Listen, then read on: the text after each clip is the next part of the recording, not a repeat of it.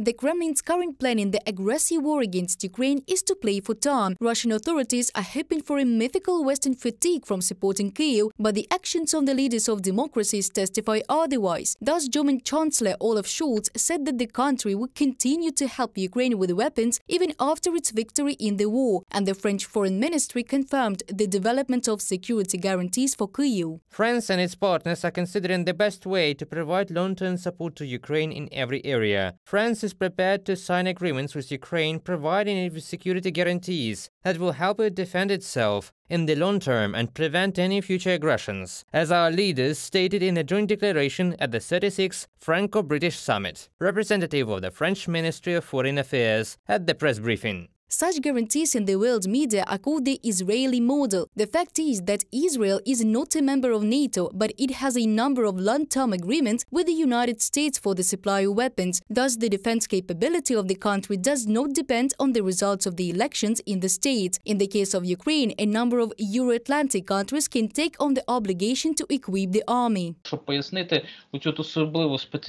This explains the specific role that they plan to allocate to us in terms of security, that we, in fact, will be members of the alliance. This means that NATO will make adjustments in its operational plans, including for the armed forces of Ukraine. There will even be an appropriate legal status that will allow us to receive supplies of modern Western equipment after the expected victory over the Russian invaders. It is assumed that the guarantees will be based on the Kyiv Security Treaty developed last year by a group of Ukrainian and Western politicians and experts headed by former NATO Secretary General Hannes Fogh Rasmussen. The document takes into account the negative experience of the Budapest Memorandum and prescribes a clear plan for ensuring security on the territory of Ukraine with the help of Western countries. According to experts, the only risk of this agreement is that they may try to replace with it the full membership of Ukraine in NATO.